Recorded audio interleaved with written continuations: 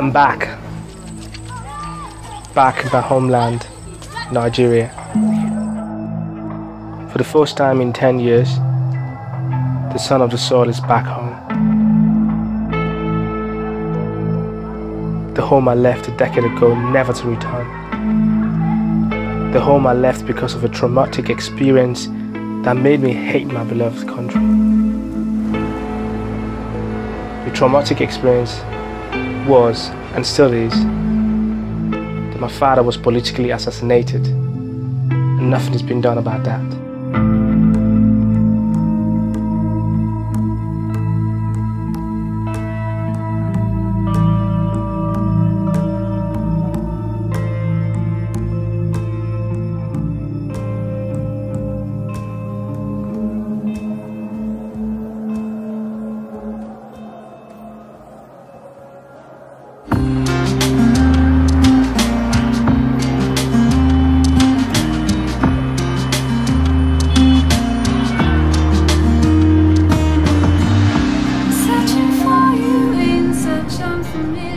There's serious traffic in Lagos.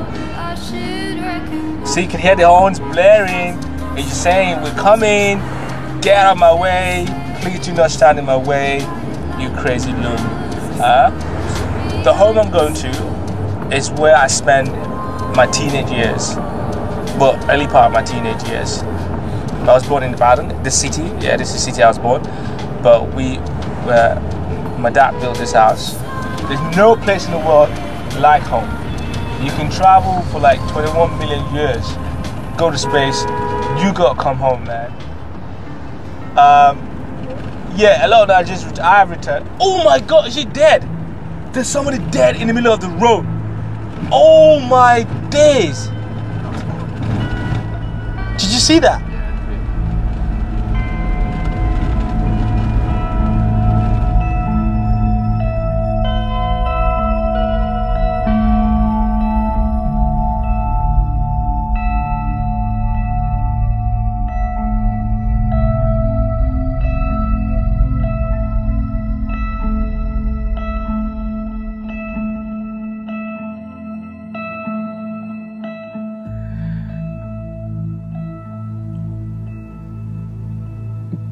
I saw a dead body on my first coming back, and that to me, that was just shocking.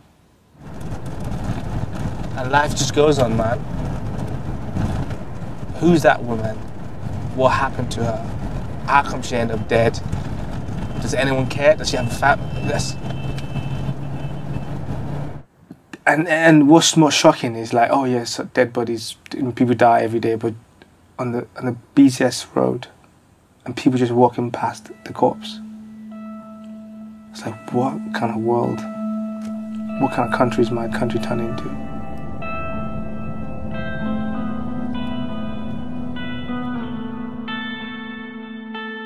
That is just shocking to me, and I mean, it hasn't left my system.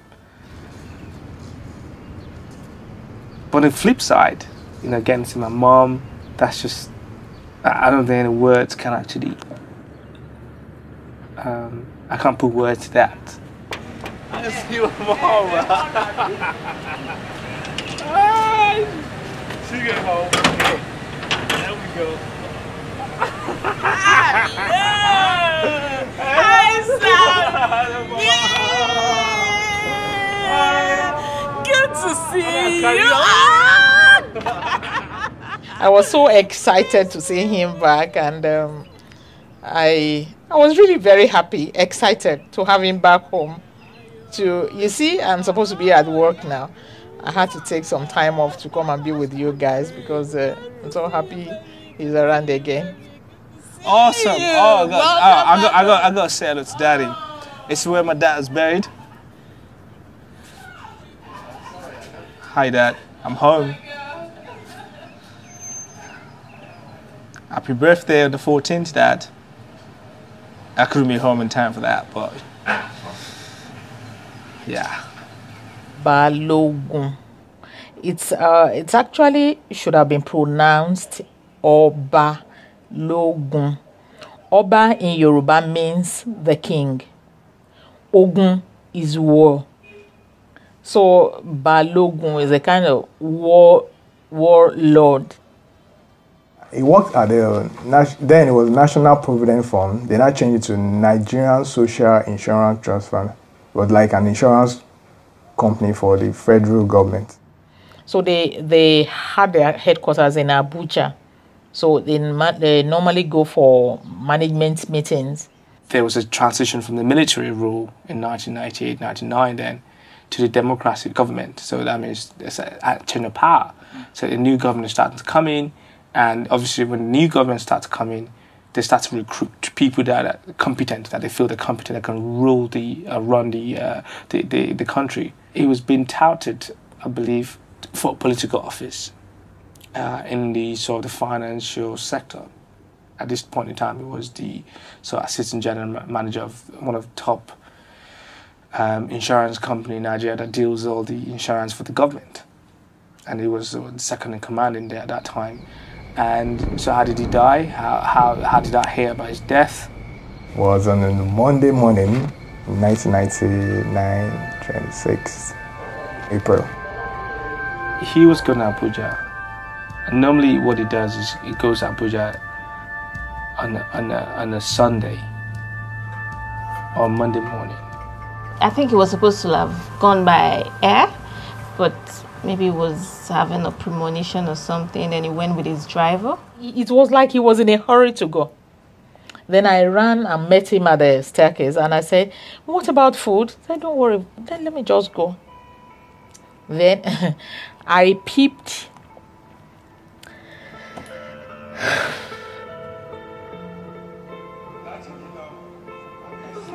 He drove off. And about 40 minutes later or so, I just saw that the driver came back. And I asked, "What happened?" I said, "Where's Daddy?" And he said he had gone. And I was wondering how he could have gone. I said, "How did he go?" "You brought back the car home, so how did he go?"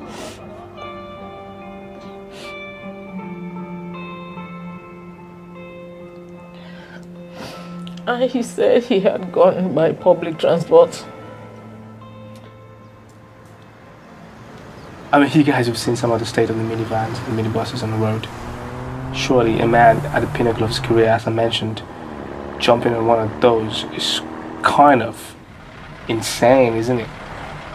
He must be pretty much insane to leave a brand new car.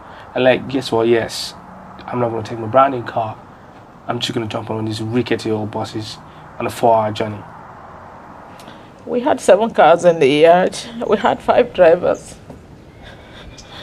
So I was wondering.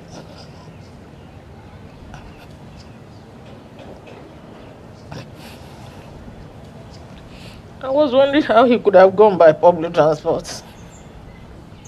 Even as the wife, I could call any of the offices in Nigeria for them to send me a car and a driver. That was it. He went in a bus that I was told had 11 people. And of the 11 people, he was the only one. I'm sorry.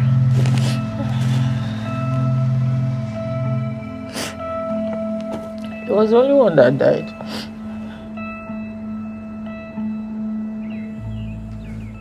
So there's 2 sides to my dad's story. My dad's death.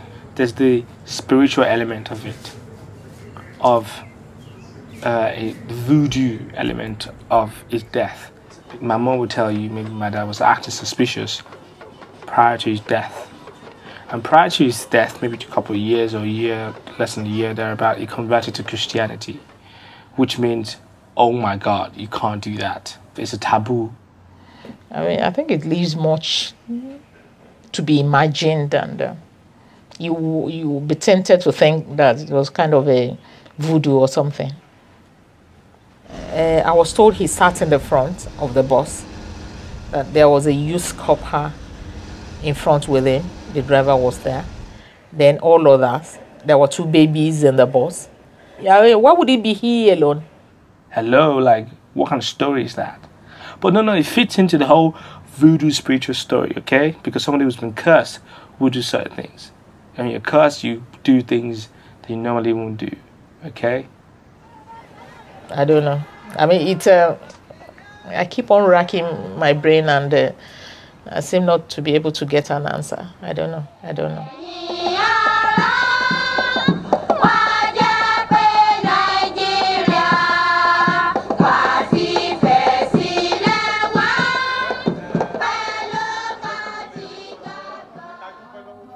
That is one side of the story. But there was things that happened, yeah, before his death. There were things that I saw after his death that made me believe otherwise. I believe that my dad was politically assassinated.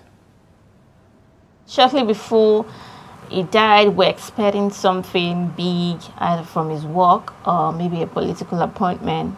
He was supposed to get a promotion. And I feel that if he had been given that Minister of Finance, which I was told he had been given, finance in Nigeria, like, I mean, the books got to be clean. I'm trying to change one of that stereotype of Nigeria has been a corrupt country, but we know that corruption takes place within the African, anywhere in the world. Politicians are corrupt, whether they from Europe or they're corrupt. They make laws that suit themselves. So I think he will have been too difficult to handle, my dad, and I had to be getting rid of. And that whole story of him only him dying and him going to take minivan, and I think this is all the setup. The driver told them that he saw diesel on the main road, that he now tried to slam on the brake, and they said they trekked almost a kilometer to and fro and sideways, and there was no diesel anywhere. So I said that must have been diesel from the pit of hell. Yeah, show me the evidence, show me documentation, show me the police report of the accident. Let me see the pictures of the van that was involved in the accident. Where's the driver? I need to speak to him. I wanted to meet him that time to actually ask him how it all happened, but you know, all the drivers always have a union. So they felt maybe because my husband died in the accident, I was going to pull some trouble with him. So I never got to meet him. There's no postmortem reports. There's no police reports. There's no accidental files. There's nothing. There's absolutely nothing. And unfortunately, the people that we can ask are all kind of dead as well. So we're never going to know. I think that's the sad part of it.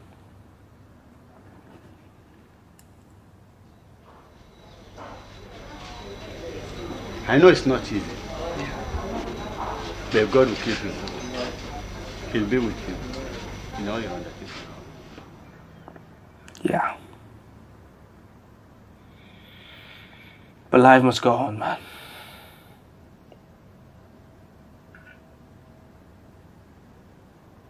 Life must go on. That's it.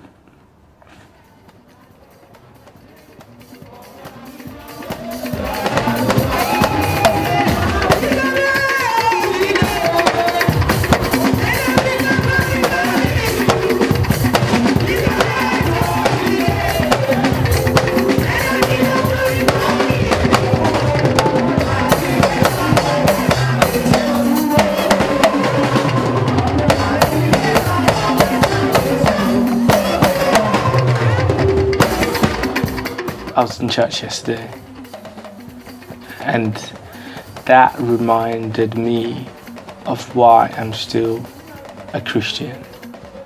With people who will probably have much more bigger problems than I have, just forgetting everything and just thanking God for just being alive. I think that's what I live on. Like, when things happen, don't let it get to you. Because if you allow it to get to you, it will be weighing you down. Keep moving on till you get there.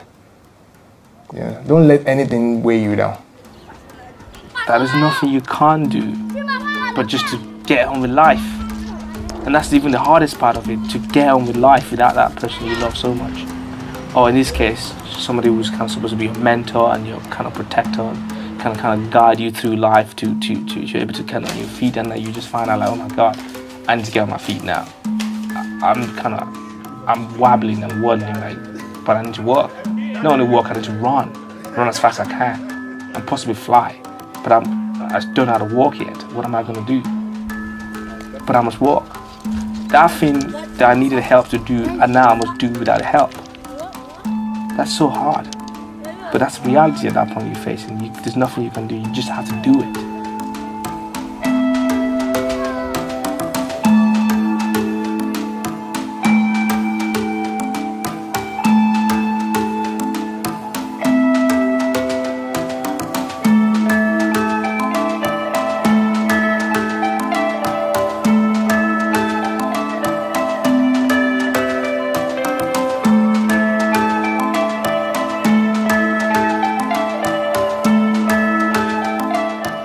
So I'd like to encourage people who suffer traumatic experience in their life to kind of have faith, man. Because without faith, faith is the substance of life. Without that hope that tomorrow will be better, that the people that you've lost will wish you so well, will want you to do exceptionally well.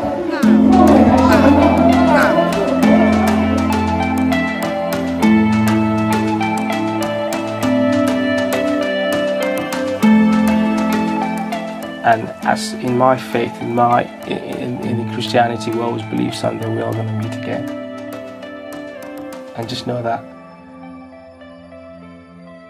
you know, the spirit of the ones you've lost just always watches you, man.